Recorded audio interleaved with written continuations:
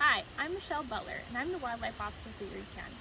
Today we're going to discuss what successful hunters need to do when they harvest a deer or turkey this fall.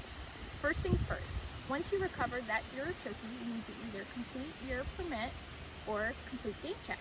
You can either use one of our traditional methods to complete game check, or you can use our new HuntFish Ohio app. To use the app, all you have to do is pull it up on your phone, hit Licenses and Game Check, and then select the permit you'd like to use. Hit the Game Check button, confirm that you're game checking for the correct person, and hit Start Game Check. You have to input the date and time of the harvest, the county, whether it was public or private land, the method of kill, type of animal, and whether it was part of a controlled hunt. After that, you just have to submit your game check, and your completed tag will be saved on your phone.